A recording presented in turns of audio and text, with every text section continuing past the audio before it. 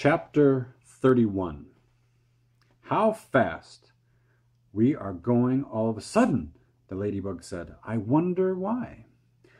I don't think the seagulls like this place any better than we do, answered James. I imagine they want to get out of it as soon as they can.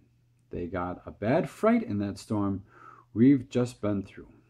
Faster and faster the seagulls flew, skimming across the sky at a tremendous pace. With the Peach trailing out behind them, cloud after cloud went by on either side, all of them ghostly white in the moonlight, and several more times during the night the travelers caught glimpses of cloudmen moving around on the top of these clouds, working their sinister magic upon the world below. Once they had passed a snow machine in operation, with the cloudmen turning the handle and a blizzard of snow blowing out of a great funnel above. They saw the great drums that were used for making thunder, and the cloudmen beating them furiously with long hammers. They saw the frost factories and the wind producers and the places where cyclones and tornadoes were manufactured and sent spinning down toward the earth. And once, deep in the hollow of a large billowy cloud, they spotted something that could only have been a cloudman's city. There were caves everywhere running into the cloud, and at the entrance to the cave the cloudmen's wives were crouching over little stoves with frying pans in their hands, frying snowballs for their husbands' suppers.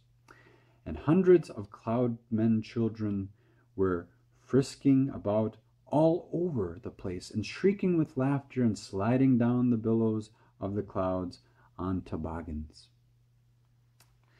An hour later, just before dawn, the travelers heard a soft whooshing noise above their heads, and they glanced up and saw an immense gray bat-like creature swooping down toward them out of the dark.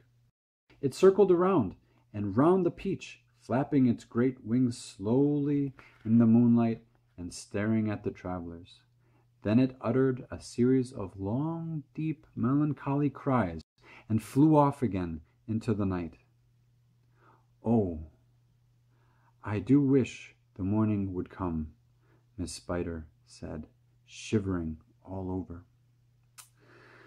It won't be long now, James answered. Look, it's getting lighter over there already.